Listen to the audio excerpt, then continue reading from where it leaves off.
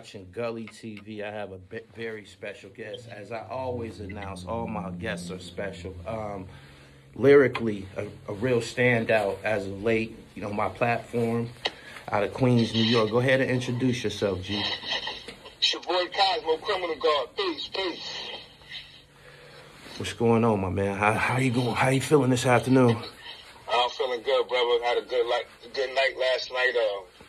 Hung out with Capone and Traj and a couple other good brothers that's out here, you know, making moves and been putting on for hip hop. So I had a good night last night. Right. So definitely had a good day today. So you attended they versus. It was basically a versus battle, right? Yeah. How'd it go? It was cool. You know, they performed some of their hits or whatever. The CNN joints. Traj performed a lot of his joints. Right. There was a lot of good energy in there last night. Could have been some more chicks in there, but the energy was it was a dope show. Right. It was a dope show. Right. They didn't too much make songs for the chicks and shit. They straight got with it. I think Traj might have had a joint. Right. Who did you have as a pick? Who did you pick in that? You just went to go check the festivities, or did you have a pick in the battle? I didn't really have a pick. I didn't think it was both queens for me. So it was just good to see them, see two dudes that I, kind of came up under their music and watching them, you know what I'm saying, out here in the streets and watching them on TV do their thing. So it was just a win for me, just to see queens up there rocking out. How long you been doing music? How long you been an MC? I've been an MC Gully for about maybe like 15, 20 years. 15, 20 years I've been an MC, maybe even longer than that. If I really wanted to go in and dive in, I can remember writing rhymes, as a kid and shit like that. Right. So it's definitely been something that's in my blood for a long time, since I can remember. Like, I'm a fan of hip hop, Run DMC. My favorite movie is Crush Groove. I can remember going to the movies to see that as a kid. So I've been MCing a long time, definitely. Right. But seriously though, the last 2-3 years, seriously. Okay. When you say seriously, you like record and build momentum, actually being Criminal God publicly. Right, definitely. That's been your handle the whole time? Say that again, I couldn't hear you. Pause up. Criminal God, that's been your handle, that's been your name the whole time? Criminal God was like something on the streets they was calling me. I never was really using it in the music, and then I don't know, the light bulb just went off like, yo, use this in the music, My whole family is 5%ers, so I can remember as a kid, like, hearing my grandparents call my father, you ain't no God, you a criminal God, that type of energy, because the 5%ers were considered back then like the modern day gangs of that time. Right. So that was how they was always referred to me, referred to us in my family, like, you're a criminal God. You're doing all this other crazy shit out here. You calling yourself God. You're a criminal God. So that was kind of like the underlying joke in my family with me. Oh, you're a criminal God. You're carrying on the criminal God tradition. So I said, you know what? Let me just use it in the music, and it's kind of working. Right. Okay. Who were some of your inspirations in regards to being a 5% rapper? Is that what you would consider yourself? When I say 5% rappers, we have wu-tang are 5% rappers. I think Tragedy's a 5% rapper. I mean, yeah, I have no problem wearing that jacket, a 5% rapper. I'm a 5%. I'll let it be known. My influence is definitely Brand Nubian, Kool G.Rap, Nas, Jay-Z, of course, Biggie. A lot of the groups that paved the way. Like I saw your interview the other day with the brother Kool Kim, like UMCs, those brothers definitely, I can remember like they impact, seeing them brothers come out. Onyx, everything Queens heavy. Onyx, Capone Noriega, everything Queens basically. You had a lot to choose from. Yeah, a lot. Yeah, you had a lot to choose from. Shout out to Queens. Tell me where you was at when Nas and Jay-Z was going through their situation. I was all the way Queens with it. all the way Queens with it. I definitely knew it was something that was dope for hip hop. Right. If I lived in Brooklyn, I probably would have said Brooklyn too. But I'm from Queens, so I was biased all the way. I'm not even gonna hide that. And I think Nas held it down for real. Definitely held it down. Do you think Queens has a sound? Queens MCs have a sound? Is there a Queens sound? Last night when you went to that battle, you said there wasn't no females there. Right. They might not be hip to that sound. You know that sound that we desire and shit? Right. I know what you mean. I think Queens definitely do got its own unique makeup of what it takes to kind of like get kind of like noticed out here and heard and kind of tap into that the vibe that's going on around here. So I definitely it's a Queens sound. Right. Not really something that could be kind of like artificially, you know what I'm saying, made up for somebody to just jack and say I'm just the Queen sound, but for people that really in Queens, they know they can tap in, they hear it. They know it's the Queen sound. They know what it is. That video that you sent me, you shot it in the projects, right? Which one? Problem Child? Yeah, the Problem Child freestyle. It was shots of you was in the P's too. You was on a basketball court, I believe. Yeah. What was that, Baisley or 40? That was 40 projects. 40 projects. So right. That's your neck of the woods? Really, the whole South Side is my neck of the woods. I'm from Shelton Boulevard, which is all in South Jamaica. I'm from Shelton Boulevard, Fox Boulevard. But I've made it my business to be in South Jamaica and be familiar with everybody in Baisley projects, 40 projects, Rockaway Boulevard, God Brewer, Shelton Boulevard, the whole South Side. I made it my business to make it like we family. I connect with everybody I need to be connected with out here growing up as a kid. Okay. So I definitely rep the whole South Side. But that definitely was 40 projects that day I was out there. I was out there on God Brewer a couple times and shit with Shay Davis and them. You know, yeah, you know Shay? Yeah, I know Shay. Yeah, that's Shay. My guy. I was out there. Yeah.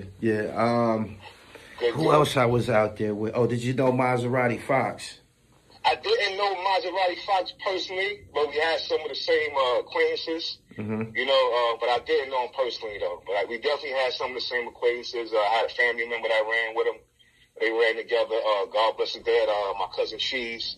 And so they ran together, man. And God bless his dad, Fox, too, man. They definitely was out here making moves out here in Queens. Right. This trip, you said it's been about, about 3 years this time? That you've been putting emphasis on being an MC? Right, yes. 3 years.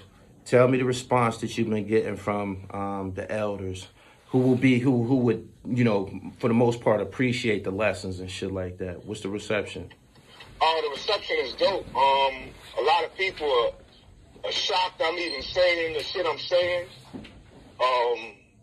The reception is real dope. They want to know where I'm, you know, they want to know who, you know, who am I, you know, where I'm from, what you know about that, how old are you, they want to know all that stuff. The reception is definitely great. It's great for me to know that I'm tapping into something that they hold dear to their heart. You know what I'm saying? I know how serious it was, as far as the stuff I'm kicking and I'm talking about to them when they was coming up. I know you like that. I know you like that when them OGs be in your comments and shit like that, 'cause they be serious. They be serious. I be reading the comments, and you got some very, very interesting comments under your videos. Word. So, yeah. Tell me about the construction of the Problem Child freestyle. What type of message was you trying to convey on that legendary track? Wow. I just wanted to be honest with you. I just wanted to. Anytime I get on the track, my whole intention is just get on there and just talk what I know, talk what I feel, just to body it, to let motherfuckers know by itself. I just want to let you know I'm not playing with you. And the message I just wanted to portray is just come across is just like I'm an MC, and the art of MCing is not gone at all, especially like this art right here. Like when I say it's a style you haven't seen in a while, I really feel that way. Like this is something that people haven't really heard and seen in a while, and they feeling it, and I think they appreciate it. I really do. I appreciate it. What I think is dope and very necessary about it is that you being you being, you know, almighty you and shit. I think that's dope in a climate where everybody is for the most part the same. Everybody wearing a certain type of clothes. Everybody rapping on a certain everybody rapping got the same type of topics and shit like that. You understand what I'm saying? Like back in the day, Chuck D was different, Kane was different, KRS was different, EPMD was different. Everybody had their own almighty style. Word. Word. Yeah. I gotta be different. I gotta be me always. Word. Collaborators at so far, anybody? As far as production wise, DV alias Christ. He's definitely been a dope person to have in my corner as far as, like, listen, I tell DV all the time, he took my MC training wheels off. Cause I was going through a lot of shit and I couldn't like really get it together and get it focused. And he used to be like, yo, God, like you got everything right here, you got it, like just take these steps right here. And I was like, you know what, let me just fall back and take those steps to, you know what I'm saying, how he was giving them to me. And ever since then, we've been moving like a train. And I definitely want to thank DV and also Kool G.Rap. You know, G.Rap been in my life for years, you know, over 10, 15 years. And just being able to be around him and soak up how he do business, the energy, just the whole art of being an MC and watching him just rock out and create. And that's definitely something that was dope to be able to be a part of and have around. How did you encounter Kool G.Rap? Did y'all encounter each other musically, or was just, you know? At first, for mutual acquaintances on some street shit, everybody was just all connected. He knew a partner of mine, and he would just be like, "Yo, G-Rap gonna be here. Let's go over here. Let's go over here." And it was all, you know, everybody was making moves together, just making sure the team was safe. And and from that moment, I probably was like this was maybe like in the late 90s. Yeah, late 90s. I had probably this was our first seen Papoose, and he was just coming up, and G-Rap was dealing with he had an artist by the name of Mom Barker. They were working hard together. So this is around that time when I first met G-Rap, and we kind of started linking up. And then it became on some music. Me and my brother had got a recording studio out here in South Jamaica, built one. And maybe like for the 2 years, G-Rap was there every day recording in my studio every day. And we would just sit right there and talk, laugh, joke, you know, drink, smoke, you know, party, you know, just everything is a part of the game. I was just, you know, really soaking up the energy and the vibe that he had around him. And that was dope for me to experience. And it was something that made me feel like, you know what, this is something I gotta do, I gotta take seriously. And I held on to that. In the back of my mind, it was like, man, how could you go from hanging out with G-Rap to being, you know, to going back to some regular shit, you know? Right. So I caught that bug, you know, I caught that hip hop, that rapper bug right there and then. And hanging out with them and just a lot of wild experiences with that brother, man. Great time. Nothing negative at all, great times for real. No doubt. What was you at during the DVD era? I used to come out there and shit. I used to be out there with my cameras and shit. What was you at? Early, like 06, 05, 04 and shit like that? Where you was at? I was doing a Fed bid. I was in MDC Brooklyn. Federal Detention Center. Yeah, that's exactly where I was at. Okay. I remember when I came out in 2006, yeah. Okay, and, see, you voluntarily confessed to me that you was incarcerated. I wasn't going to imply that your skill set. Right. I wasn't going to imply that I wasn't going to do it on, you know what I mean? We just met. I don't know you like that. I wasn't going to imply on camera that, you know what I mean, your skill set, your dribble was, you know, was perfected in the joint and shit. Is there any truth to that? Because when I hear certain lingo and shit like that, I know a guy done been around the block and shit like that. Right. You know what I'm saying? So I wouldn't say, listen, I did 2 years. That was enough for me. If I had to get any dribble out of that, that was it. So was you rapping? Yeah, I was rapping. There was a lot I was rapping in there every day. Probably for the last year of that little skit right there. And there was dudes in there from, everybody from New York. It was dudes in there from Philly. Might have been a couple of DC dudes that came through there. For the most part, everybody was on everybody I came across that had bars. I wish I could remember this one Philly dude, man. He had bars though, man. I never got a chance to kind of link back up with him once everybody touched down. But it was some dudes that really had some bars. Really had some ball behind the bars. See, I be wanting to hear that shit. I be wanting to hear that shit about them MCs that's still behind the wall. Because they be real gifted, man. I don't know if you heard Green Double. Green Double is a guy who's on my channel. He used to run with the Trust Gang and 38 Special them. And he's a New York State prison legend, with the rap shit. He hell yeah. He got this song on my platform. It's a 2-part song. It's a story. It's called Mitch Green. This shit is unbelievable. And that it's so meticulous. That, man, this nigga was in jail when he wrote this shit. I wasn't trying to be a type of guy could really do in there like that. Nah. I definitely did meet some dudes in there while I was there that definitely was nice, man, and talented. And I definitely wanted to see them take it all away because dudes got some talent out here for real. Word. 2021, what's your objective with this music thing, man? The internet is starting to take notice of you. I know I'm very aware of your momentum because I posted a couple of your videos. One of the early ones that didn't get so much response. You know what I mean? And, by the time, Problem Child came through, I seen engagement. That means people are sharing it, they commenting and talking under it, and they liking the video. So, obviously, you got some momentum going. Tell me what's your objective with this thing? My objective is to just take it to the top, Gully. I'm just to be consistent, to put Queens on the map, to put New York City, East Coast hip-hop, forget even being geographical, just putting MCing back on the map. Putting real, honest bars on the map, putting real, honest people in front of the camera that's going to talk to the people about what's really going on out here in these streets and give it up to them in a way that they're not going to get it from the industry because it's already polished and made for their own agenda. I want to give you hip-hop that you can be objective about and you can still learn something from and still get that energy that you need from it to keep it moving. So 2021 is just to smash on everybody, basically.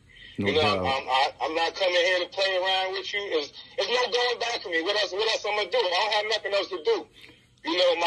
My personal life is falling apart to keep it all funky with you. So I got to keep going with this music right now. It's not even to shit on everybody that's shitting on me right now. Oh, let me tell you something. Let me tell you something, God. Listen. What's up? In regards to this entertainment shit, it's moving very fast. You don't need no personal life. You don't need no personal life. You know what I mean? Right. You need a career and a business life. You know what I'm saying? So yeah, a lot of that, a lot of, everyday things that we deal with, relationships, different things. We gotta detach ourselves from that shit just for a minute to perfect the dribble and shit, and then we can come back and recover that. Cover that. So I appreciate you saying that. 'Cause that's exactly what I'm going through right now, like real life. Like the universe is showing me right now. Right. You're going in the right direction. Some things you have to come back and scoop up, double back around for.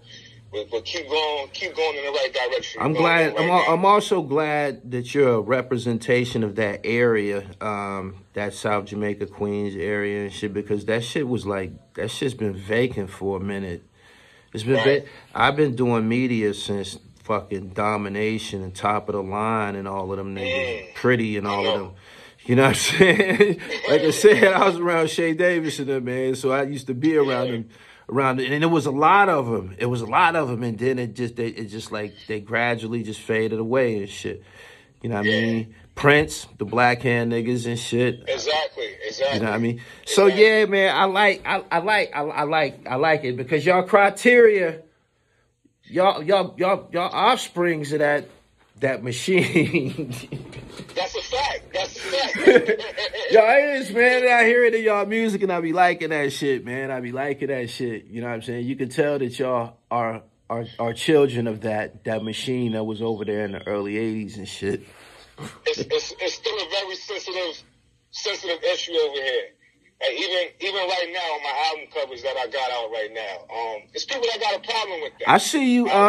Let's talk about that briefly. I see you representing, man. I don't think and that's a good dude. I fuck with Bimmy. That's a good guy, man, and he doing his thing right now. He actually making South Jamaica Queens look real good right now. Yes, you know what I'm saying? So I don't know why people always try to have some deviation and some create some some separation and shit, man. Like, and it ain't that real, man.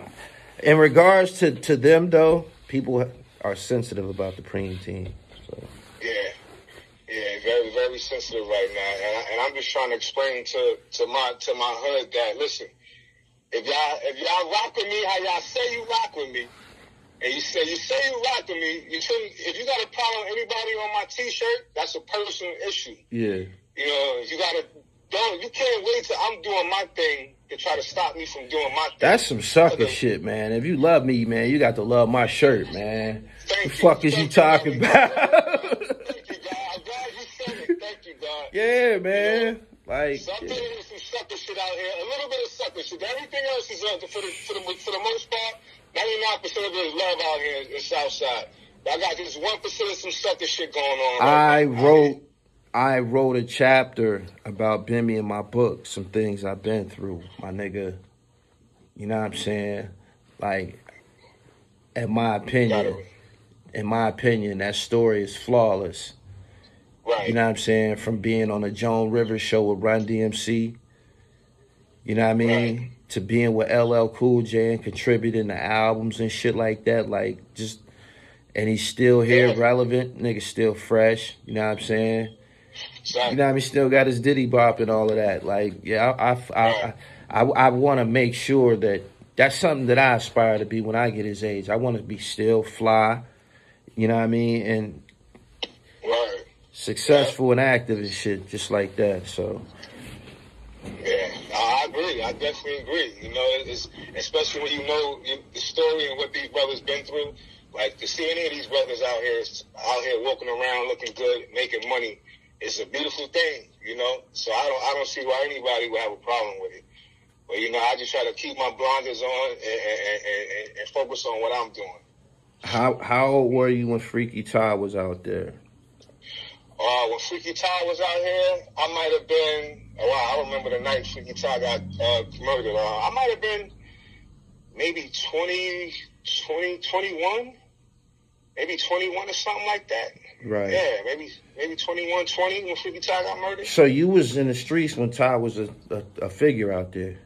Yeah, I was in the streets. I hear good things about him, man. Listen, I used to see Tah walk around. I swear to God, he had like 50, 100 dudes walking with him. You know what I'm saying? Like down Jamaica Avenue, like around the whole hood. Like that brother had some real great energy with him. And I was young, you know, they were older than me. You know what I'm saying? So I was really like stuck, like seeing that energy and that power that brother had, man, for real. Yeah. I heard a lot about him. Yeah, good things about him. Good dude. Yeah, good dude. Tah, Cheeks, good dude, definitely. Shout out to Stick Nice. He just came home too. Just came home from. He had a 37-year bid. I don't know if he kicked out the whole. I don't think he kicked out the whole 37, but that's my field. When I seen he came home, I remember when he got sentenced. I went and looked up the case. Them niggas is getting busy. Hey, yo, that's that Chaz Williams shit. It's that Chaz Williams shit. Yeah. So. It's like that's how a lot of moving going on over here. Yeah, a lot of moving going on like that, and it's good to see him bounce back from that. You know, I'm sure he got his bruises, but it's good to see him home, definitely, man. Yeah, that Chaz Williams, salute, rest in peace to Chaz, for real. Another dope brother, man. Met him a couple times, man, running around the hood. Good brother, man. Yeah, good, strong guy. Met him and Luke Steph, and all of them guys been real good to me. You know, on my travels and shit. Criminal God, man, I appreciate you coming through. I just wanted to let my audience hear you and hear your story. Tell them where your body of music and what you're doing is, where it's available at online, so they can come and get some singles or something. Right. Well, first, Gully TV, I want to thank you, brother, for having me on your platform. I appreciate you. Salute. It's an honor to be on here, brother. Again, thank you. And as far as finding your boy Cosmo Criminal God, I'm on all streaming platforms. That's your boy Cosmo. I'm on YouTube, your boy Cosmo, THRU, all these platforms, man. Apple Music, everything under your boy Cosmo Criminal God. No doubt. I appreciate you coming through again, man. I'm looking forward to more releases, and I'm gonna keep track to you. I want to make one thing understood. I don't do this I don't just do this with anybody, man. Right. This right here, what we doing right now, I don't just do this with anybody, man. I do it with niggas who I think got a shot. Right. You know what I'm saying? Straight up. So I appreciate that, and I appreciate you seeing something in me, that to even make, give me the opportunity to make a move like this with you, for real. Yeah. And I definitely got a joint dropping on November 1st called Living and Lit. And I got a joint dropping on November 17th. That's Monday. That's Monday. Monday. Tell them, nigga. God, tell them. We got a joint dropping Monday. What's the name of the Monday joint? Listen, if you don't really hit, listen, Gully, I know you're going to love this track. I know you're going to love it when you hear it. Living in Lit, November 1st, your boy Cosmo Criminal God, and November 17th, Born God Mentality. Born God Mentality, November 17th. And Living in Lit, November 1st on Monday. Dropping 2 new dope projects this month for y'all, so check them out. Word. My man. Criminal God. My man. Give me a drop and we up out of here, my nigga. Until next time. Yes, y'all. I got you. Ready? It's your boy Cosmo. We're doing Gully TV. Queens in the building. Southside should make this the Criminal God, y'all. Check us out, man. Gully TV, your boy Cosmo Criminal God. We out here. Who you with? Peace.